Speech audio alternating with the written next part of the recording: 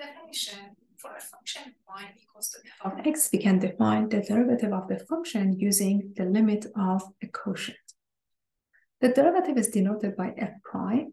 F prime of x is the limit of difference between y values over difference between x values. After simplification, it is h, as h goes to 0. If this limit exists, we say that the function is differentiable. And it gives us instantaneous rate of change. Let us take a look at one example. In this example, I give you a quadratic function x squared, and I ask you to find the derivative of the function. By definition, f prime is equal to the limit of f of x plus h minus f of x divided by h as h goes to 0. Wherever we see x, we're going to substitute that by x plus h. That's how you end up with x plus h to the second power minus f of x, but f of x is basically x squared divided by h as h goes to 0.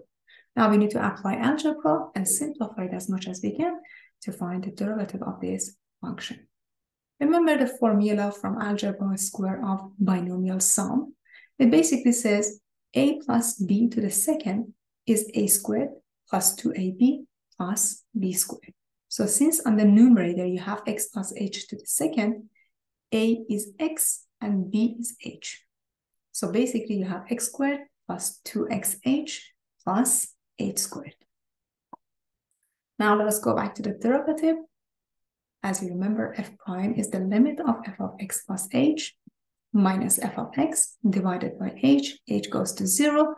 And since our function is a quadratic function, on the numerator you have x plus h to the second minus x squared divided by h. H goes to 0. So we're going to write down x plus h in expanded form, which is x squared plus 2xh plus h squared. But on the numerator, you also have minus x squared. And then the whole thing is divided by h, and then you're going to find the limit as h goes to 0. So on the numerator, notice that you have x squared minus x squared. These two terms, they get canceled out because they are opposite of each other. F prime of x is the limit of 2xh plus h squared divided by h. Do not cancel out h yet. We need to factor out h. So on the numerator, the first term has h. The second term also has h. We're going to factor out the common factor, which is h.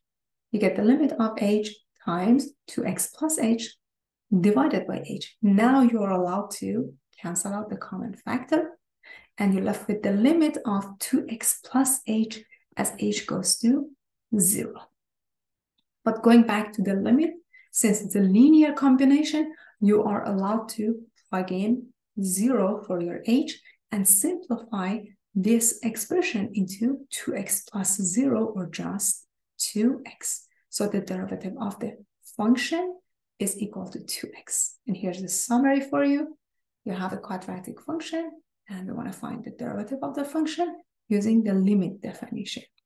We plug in x plus h into the function. We get x plus h to the second minus x squared. Write x plus h in expanded form, and then simplify because you have opposite terms. Then between these two, you can factor out h, simplify h as well. You end up with 2x plus h as h goes to 0, which is basically 2x.